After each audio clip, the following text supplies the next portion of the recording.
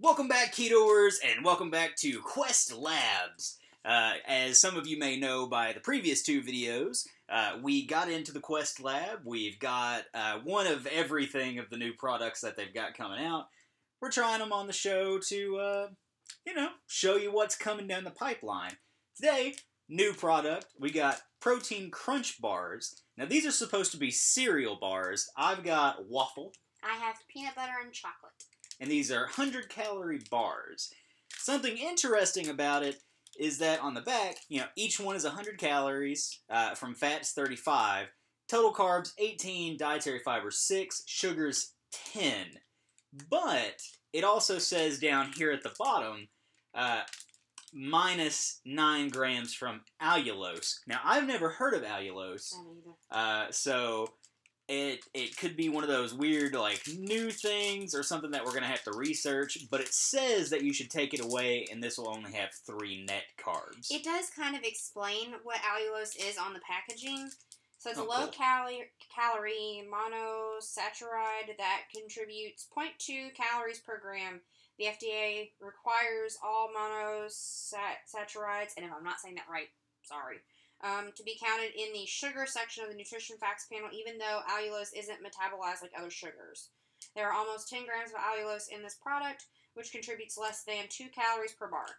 And it tells you can learn more on their website. Yeah, so we'll do our own research on that, but, let's go ahead and try these out and see what they taste like. There is a bit of a calorie difference on the peanut butter one. It has 10 more calories in it than the waffle. I'm pretty excited about the waffle. I'm fairly excited about... Sorry that we don't do these all in one video, because I don't want to eat all of this in one sitting. No, if we ate every product, it would be like 4,000 or 5,000 calories just in one sitting. And as much as I enjoy going to the gym, doing yoga and stuff, I do not want to do that all day. Just opening this, you can just smell the waffle. You don't have to get that close to smell it. I can't smell it. Do one of these. Scientific method.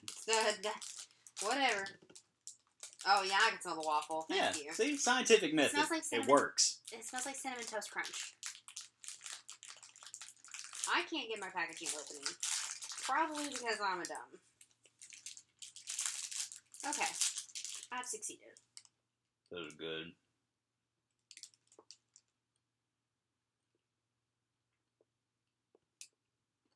Drop some. I'm going to pick that up. Apparently, River's distracted with her own treat. Yeah, this is pretty awesome. It's a little heavy on maple syrup, but yeah, pretty awesome. I would buy these. I would buy lots of these. This is really good. The peanut butter is really prominent, which you wouldn't like it. Yeah. I think the only downside for me is that it's kind of crumbly. Yeah, kind of like the chewy oatmeal. Yeah, and I wasn't prepared for it. It's not a bad thing, but I wasn't prepared for the texture. Yeah, it's like a cereal bar. Yeah, I never really enjoyed cereal bars. Well, that's your problem. Growing up. Thanks. I'm glad that you're supportive in all of my dislikes and needs. Let me try to buy your waffle one. There you go. Anyway, that's it for this episode. I would definitely buy the waffle, and I would buy a lot of them. They come in 6-packs that are like $12.99 or $14.99, I think, per 6-pack. The maple on that is intense. It is intense. It tastes like legitimately like a waffle. I could just wrap a piece of bacon around this and go to town. I mean, straight up, like a waffle. Yeah, or get some keto fried chicken and eat it with this. You can have some chicken and waffles. That'd be pretty tasty. Yeah. Anyway, if you want to join the Quest Labs, just go to the Quest Lab website. There is a waiting list. There's no telling how long it'll take to get in. But until that point, you can always come back here for us trying new things. So until the next episode, we'll see you later. Bye. Bye.